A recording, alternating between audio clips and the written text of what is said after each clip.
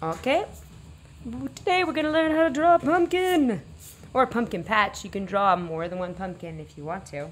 You can practice on a sheet of paper first. When you're ready, we're gonna get our watercolor paper. You can go first with a pencil, and we're gonna start with an oval in the center of the paper. An oval is that long circle, right? Like that. Then we're gonna take and we're gonna make a C on the one side and the belly of a D on the other side. So I'm gonna start my C in the belly of a D. Then I'm gonna come up here and I'm gonna do another C, but it's starting a little further up. And a skinnier C. And then I'm going to do a skinnier belly of a D on the other side.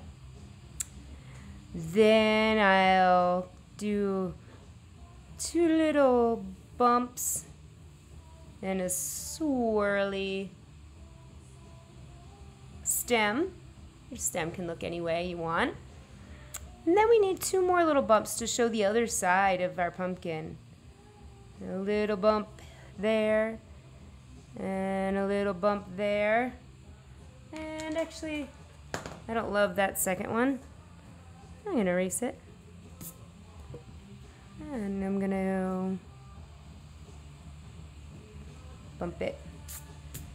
And I don't love my stem.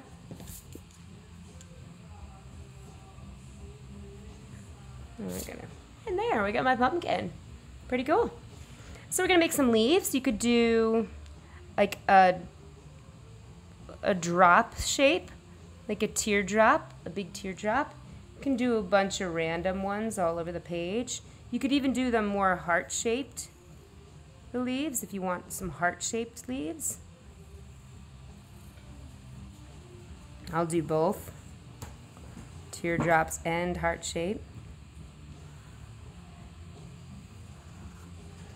And then pumpkins have vines. Pumpkins, I'm going to connect them all. I'm going to swirly connect. I'm not going to go over my heart. I'm going to go under and under. And then my vine probably makes a swirl here. Pumpkin vines are swirly. And I need another swirly vine that connects these leaves. Remember, we're not going to go through the leaf. We're going to go to the end. And some more swirlies. All right. So now we got some swirly vines. You can leave your pumpkin like this. You can also make some big leaves at the bottom if you want your pumpkin sitting on some leaves.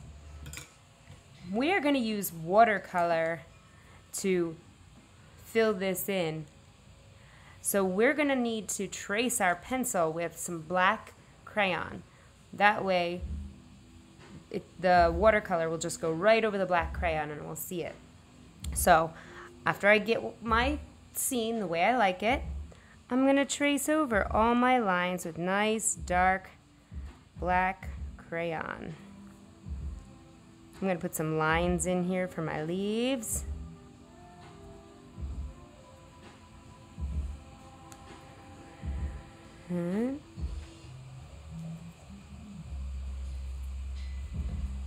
Leaves have a little bit of that. I'll start up with my stem and trace over my oval, trace over belly of the D and the C that we did earlier, right?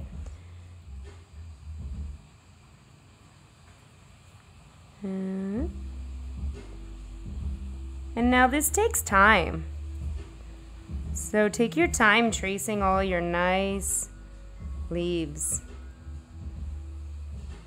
I'm trying to do this fast so I can show you guys, but normally I would take a lot more time tracing everything nice and neat. Now I'm gonna go over my little black vines. It's okay if they don't match up exactly. We can always erase pencil marks if we have to.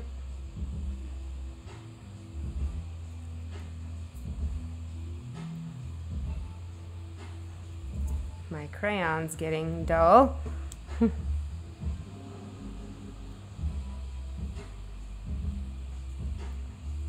And make sure I get my connecting lines and my swirlies. Whoops, broke the crayon on the last little bit. Yay, look at that, looks so good. Now if I see any lots of pencil lines, I'm gonna go in and erase some of them gently because the watercolor will not cover them up, okay? So the big ones I'm gonna erase. Any of the little ones will be fine. Beautiful. All right, so that's what we're doing in today's class.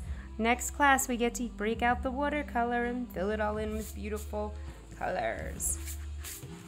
Voila.